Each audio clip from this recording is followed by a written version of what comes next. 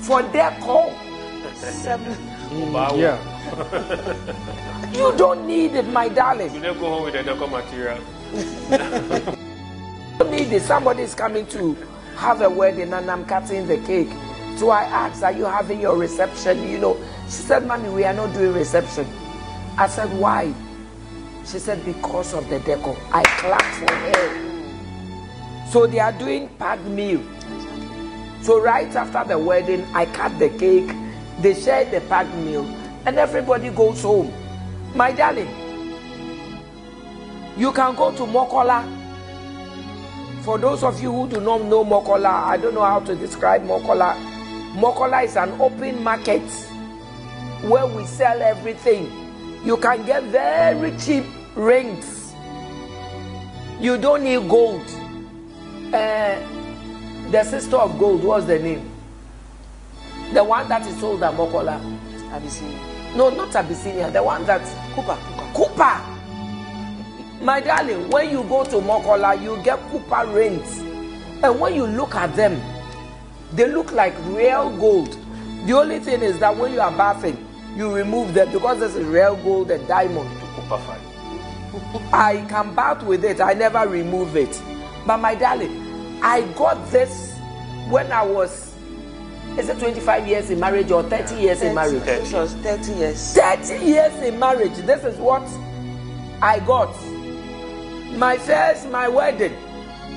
It was my mother's ring, engagement ring, that they gave to us to go and melt. Even that, I think they added a lot of copper to it. So when I use it, within two weeks, the thing is white. That is what I used until my 5th anniversary, I think so. So 5th anniversary, we got, it wasn't even gold. We got something that could... The little carats inside. With a little Carats. that could take us for another 5 years. So I wore gold rings for the first time when I was 10 years in marriage. Wow. That is when we had 3 sets, 2 rings, and then 2 wedding rings, and then 1 engagement ring. So those ones carried me for another 15 years. By the 30th year, the Lord has blessed us. My darling, you won't continue not to have money. No. The Lord will bless you as long as there's unity and there's agreement in your marriage, and you are able to put your resources together. You can do a lot of things. At the time our daughter was even going to nursery, we didn't have what it takes.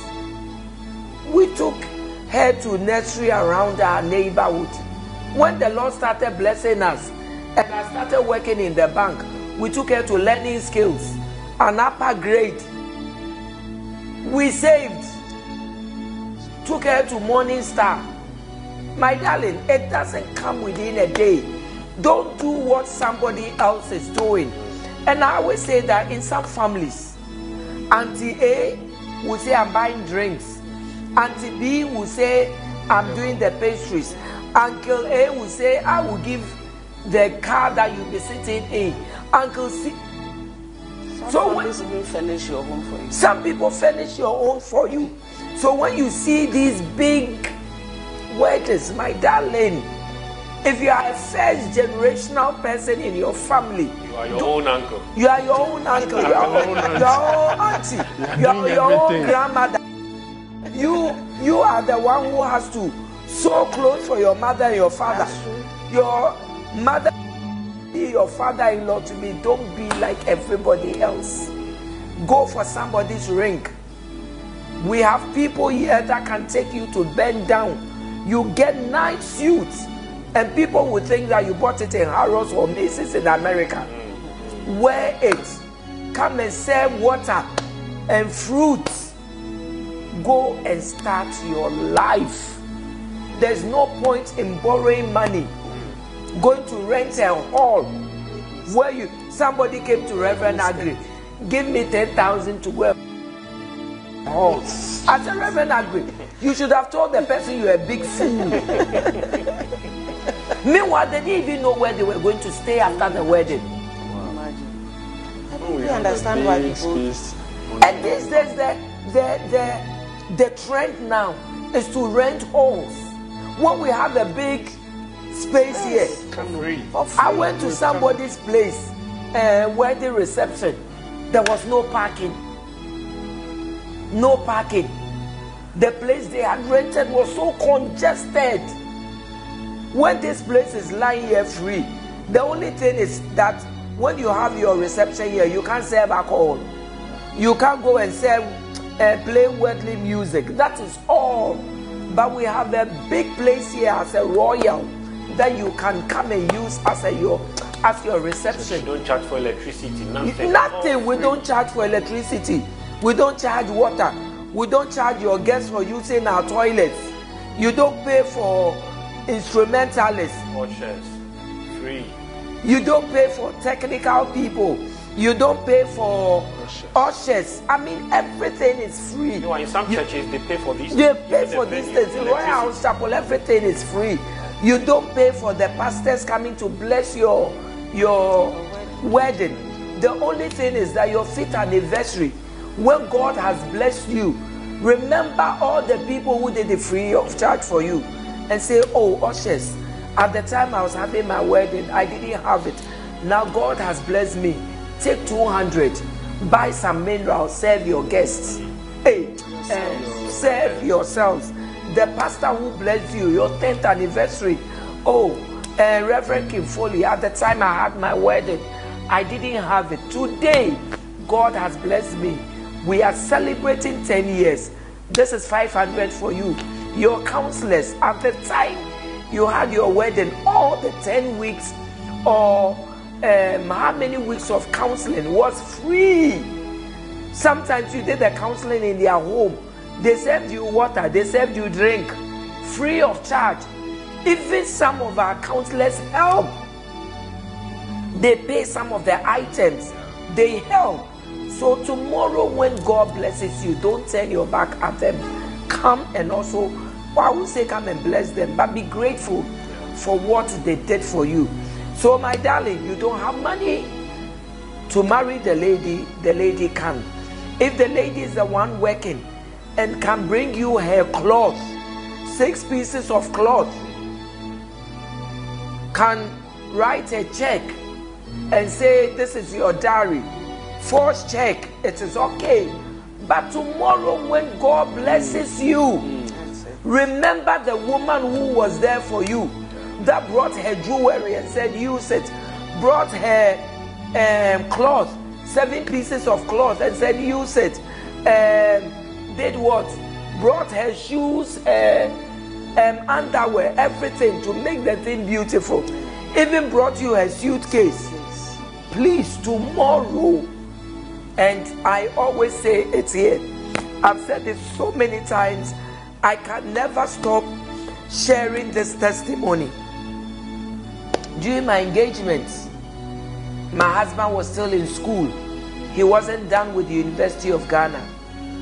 He went to my father and said, give me the list. My father said, I know you are still in school. Just provide whatever you want to do.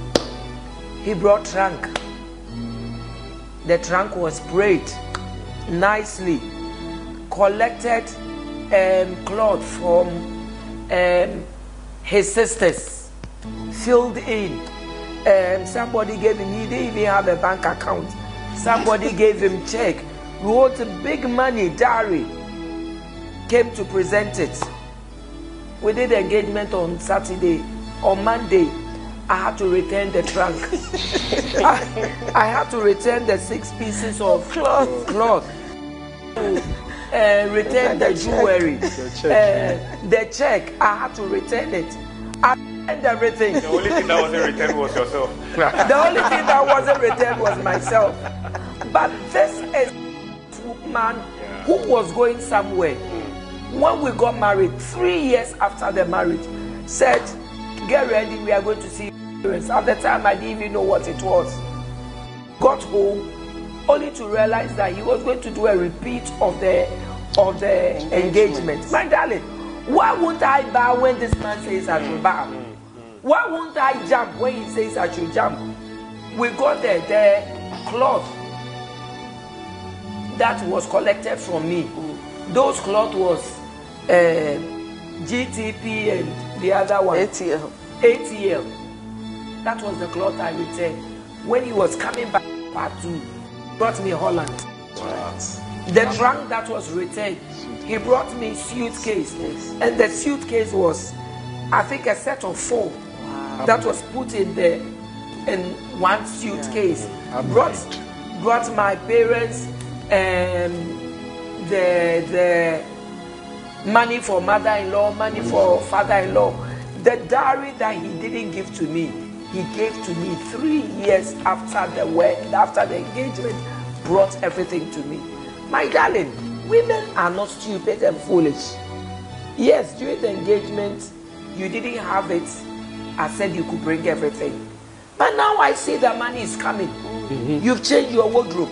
You've changed your shirt. You've changed your shoes. Now I see the watch you are wearing. Now that God has blessed you and you have a good job, at least return the kindness and return the respect. Wow. Wow. A lot of teaching. You can only get this on Family Life series, where you get practical lessons for life issues. Well, we'll move on to the next one. Don't get money today and now know that your life is not. No, my darling, if you see people who dress well, look at them well, find out where they sold their things. Take your wife there for her measurement to be taken. And that is one thing my husband did for me. When we started being blessed, he took me to the tailor, bought fabrics and said, these are the styles I want. My darling, your wife will bow. Now that God has blessed you, the laptop, you have an iPhone, iPad, 95-inch TV. Are you watching?